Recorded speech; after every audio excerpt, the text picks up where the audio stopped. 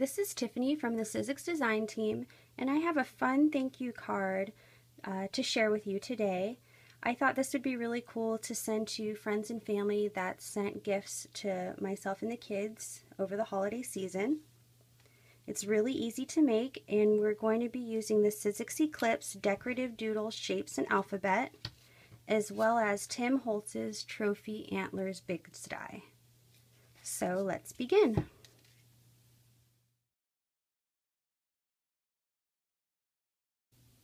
Here are the supplies you'll need for this particular tutorial. First, you'll need the Eclipse Decorative Doodles Shapes and Alphabet cartridge. You'll also need the pen holder. This is an accessory that you can buy separate from the machine. I'll be using the Sizzix Trophy Antlers die by Tim Holtz. And I used thin wood veneer to make my die cuts. So I have 2 antlers just so that I can adhere them on top of each other and make them more sturdy. One of the trophies. We'll also need, this is the Faber-Castell metallic pit pen from Design Memory Craft. You can use any pen you like, but I really like this gold one.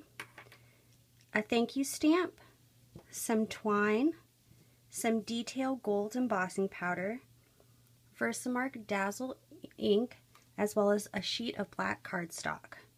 I also like to use an embossing buddy just so I don't get any stray embossing powder.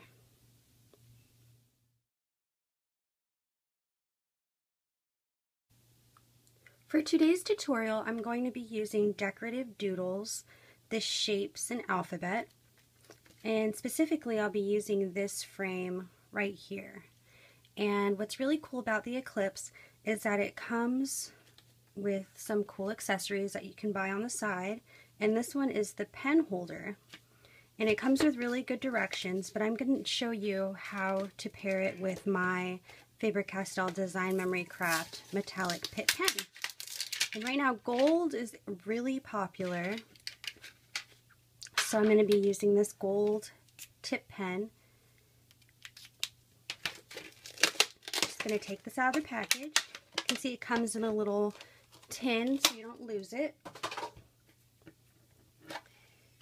And inside it comes with different collets, and those help grip the pen inside. So I'm just going to unscrew this, take off the collet that is included, and I've already sized this, but you want something that's going to make it have a snug fit. And for me, it's this number 8.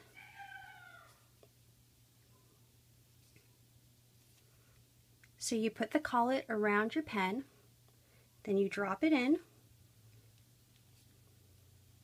And this is what works best for me. Something else might work best for you.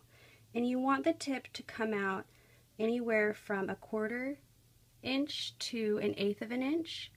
You don't want it to drag on your project, so you don't want too much of the tip to show. And you want to make sure that the tip is centered. And then you just put that top piece back on, screw it on. And this will also tighten it and prevent it from slipping.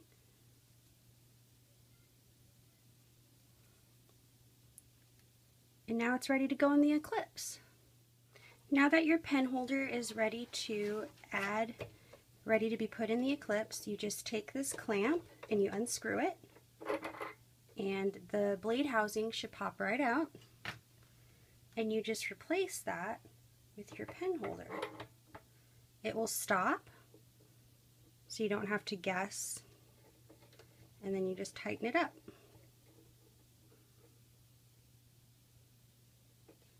You won't be able to put this down. You want this to stay up so that your pen has enough room to move around.